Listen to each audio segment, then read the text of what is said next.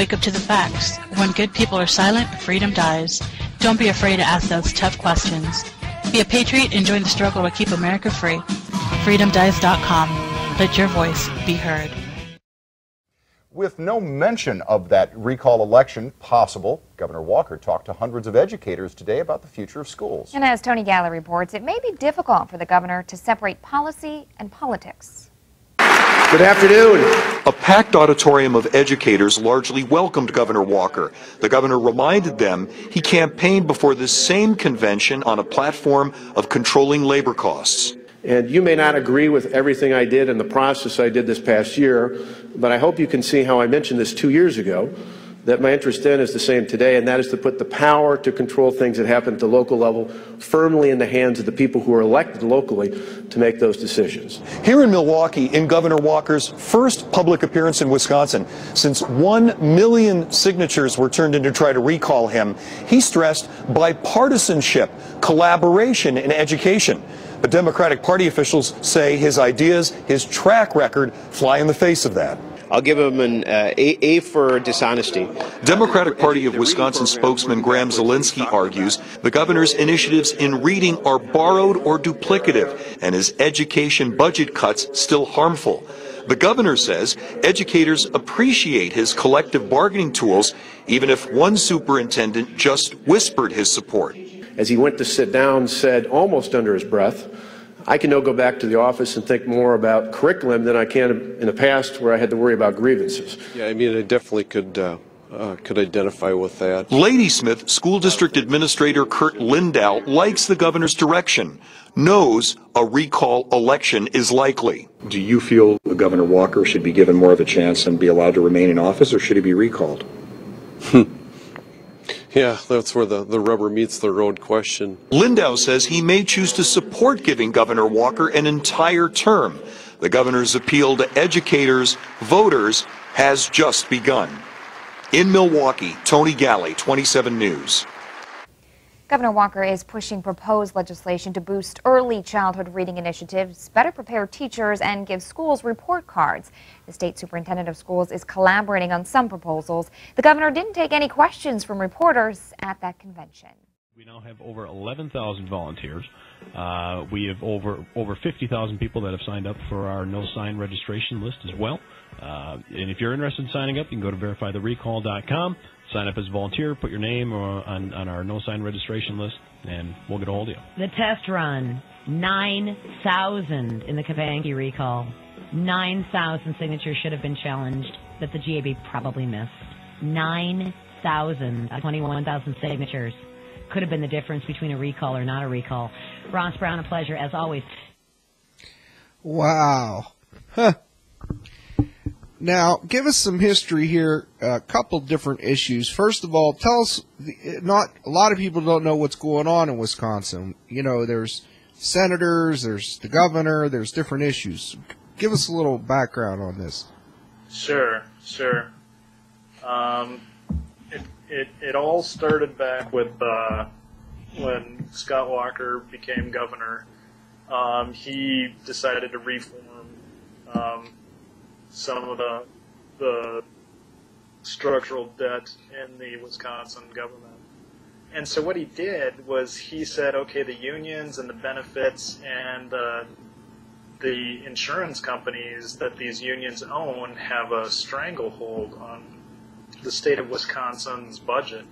So each year they would come and say, you know, we need another $50 million to pay the raises and the benefits and whatever else was going to be done. And he started out saying, well, okay, what you guys need to do is you need to start contributing.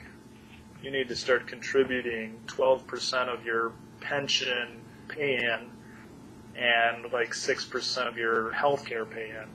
And they said, no, we're not going to do that.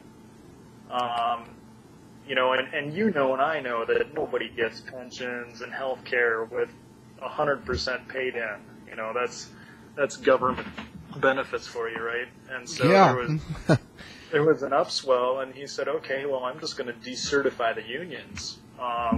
You guys no longer have the power to bargain with us anymore. We're just going to decertify you. And so that's when you saw all the protests and things, went nationwide, and they made it seem like Madison, Wisconsin was the, was the Middle East with the Arab Spring uprising almost, Right. It was on all the news, right. It was everywhere. Right. So you've got all kinds of stuff going on there. But because he decertified the unions, then he was able to give like the teachers union in Wisconsin is the most powerful union in Wisconsin.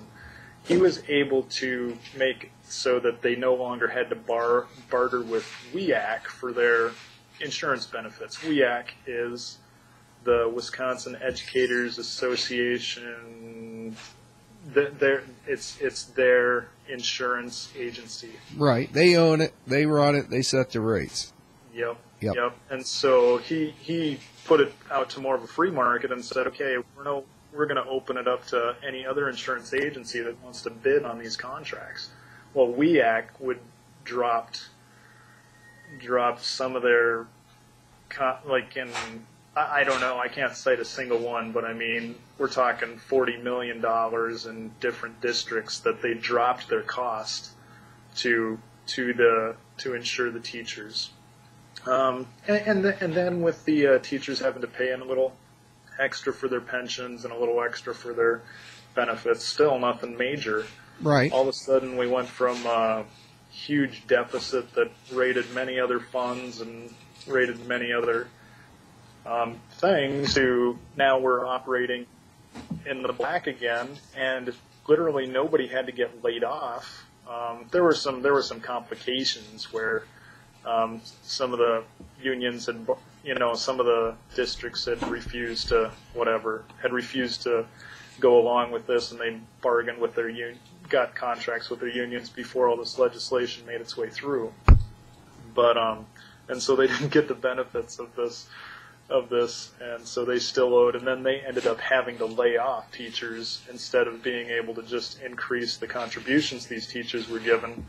They had to go back and lay off by seniority, which by seniority, the senior members of the teachers were the ones that stayed, right. Of course. But I mean, there's just so many things in there. So during that time, there was a justice that was up for election. He was either up for election or he was being recalled. I think, yeah, I'm a little confused. And some of those petitions that she was talking about, like Justice, there was Kapanke and somebody's recall, and then there was somebody else's recall. There was the 21,000 petitions signed, which 9,000 of them were in vote. She's referring back to some of these recalls that happened as a result of the union really starting to get stirred up because they'd been decertified. They had to lay a lot of their own management off. Suddenly the Democrats were really concerned because that's where a lot of their money comes in, right? Right, union dues, right. Yeah, their union dues. All of a sudden, these teachers are going to have to willingly contribute instead of the state collecting them just automatically out of the paychecks. These people are going to have to voluntarily, and nobody's going to do that. Right, very few. Right. Now, in your state, then, you can recall a judge? There was. I'm trying to remember if he was recalled or if he was defeated, maybe. If he was just on his, I might be getting a couple different things mixed up. Yeah, because I know there was. All I know is, and I know very little. Just to be clear, I know you've already just told me more than I know, but I do know that there was 3 or 4 senators, and I know this from the mainstream media, CNN, Fox, whatever.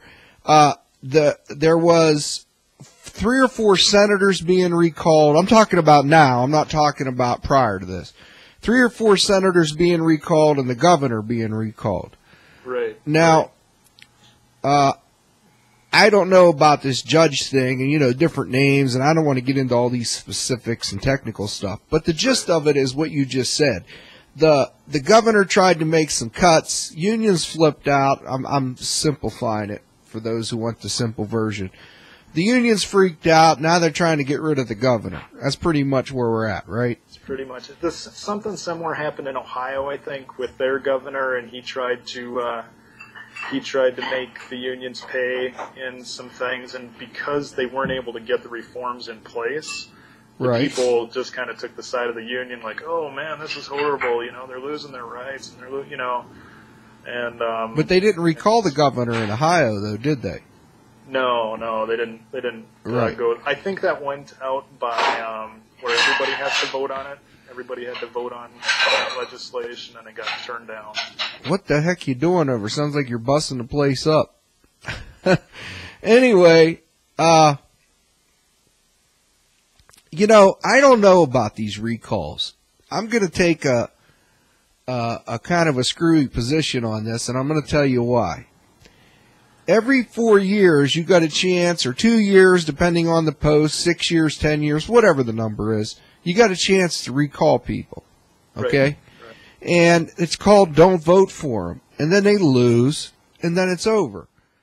Wake up to the facts. When good people are silent, freedom dies. Don't be afraid to ask those tough questions. Be a patriot and join the struggle to keep America free. Help us end the silence. freedomdies.com. Let your voice be heard.